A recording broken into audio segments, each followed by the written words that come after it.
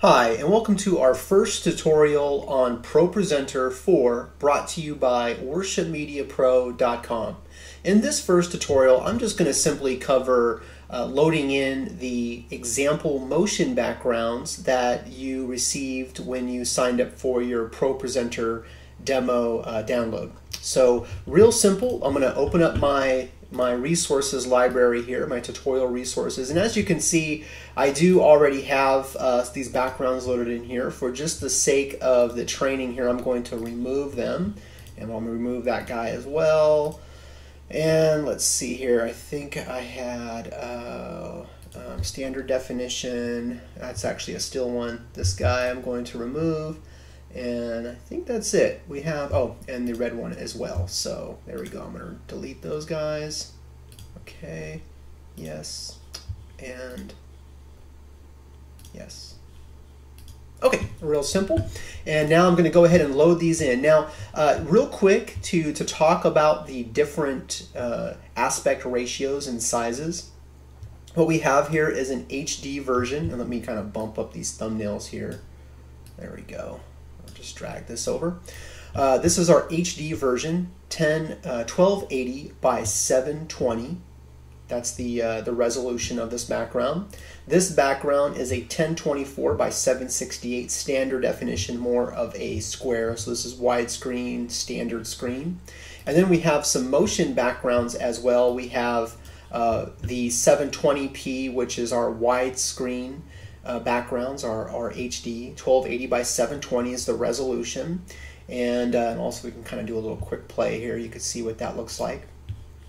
And then let's back up here and go to our 480p. Our 480p is 640 by 480, and I recommend for both of the motion backgrounds to use the MOV version, not the WMV. This is for our Windows customers. So Windows customers that are using like Easy Worship or MediaShot would use the WMV. That's native to Windows. This is native to Mac OS X platforms, and it's H.264, so it's a very high resolution encoding as well. So it looks really nice and clean on your projection screen. All right, so it's real simple to load these in. I can just simply hold down the Command key and select both of them, and I can drag them right into my library.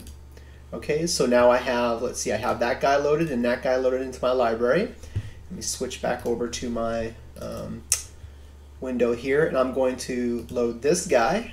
So I'm going to pull him in here. Okay, it's going to load it into the top there. And then also my standard definition as well.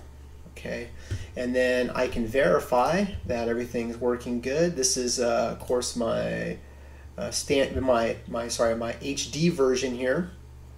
And this is my standard definition. As you can see, it's cropped on the sides. I have my screen set up here to be the 720 screen for my output. And then what you can also do to kind of get more detailed information on each one of these backgrounds is you can switch it to table view instead of thumbnail. So what table view will give you is a couple of things. It'll give you the format, so H.264, as you can see there, JPEG, so these are obviously still backgrounds, right? And then also I can just expand this out here. Oops, I think I've already expanded it out enough. Yeah, that's as far as that's going to go. Okay, that's fine. Well, what this is going to let us know is that we're dealing with movies. I can sort them by movies, or I can sort them by stills. So I have all my movie clips here. I can also go to search and I can type in MOV. Okay, and if I type in MOV, it will only pull up my motion clips. I can type in, let's see here, .jpg, and it will only pull up my JPEGs. So that's a quick way of doing it. I can only pull up my Worship Media Pro backgrounds by just typing in WMP, since I have that as kind of a normal, standard setting here. In the beginning, I always put WMP. So there you go. And I also sort by HD or SD, so I can type in SD, and there we go. I'll pull up an SD there, or I can do 480, and I can pull up a 480 movie, or I can do 720, and I can pull up all my 720 clips. So real simple to sort through your backgrounds. And then also, let me go ahead and clear that out there. I can hide this by going up to my video and images, or I can show it. I can also show the audio side. We're going to get into all that in the other tutorials, but for now I'm just talking about loading backgrounds. Another thing that's really cool is, so we got this background here, really nice. It's moving through its cycle here. Let's see here, let's go back to that guy. And I'm going to right click and I'm going to go to properties. Kind of getting ahead of myself, but this is just so super cool. You notice how it's a pretty good flow. Let's say I want to bump up the rate, make it just a little bit more faster, or maybe it's kind of a more upbeat song that we're singing to, and we just want to maybe add a little bit more quicker motion to it. I can even get a little bit crazy here and start to change the coloring of this, right? So I can make this like a more of a purple, or I can make it more of a green, and then I can save this. Okay, and now when I click on this guy, there you go, it's faster and it's kind of this green saturation.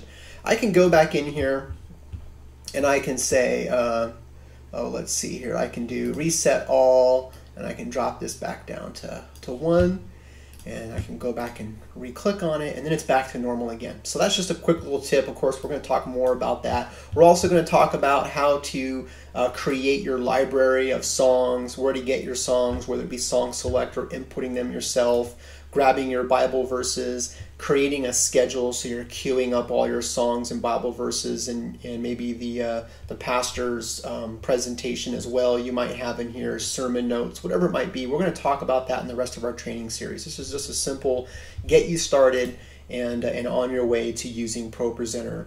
I hope you have a great time learning how to use it. This is a wonderful, powerful tool. God bless.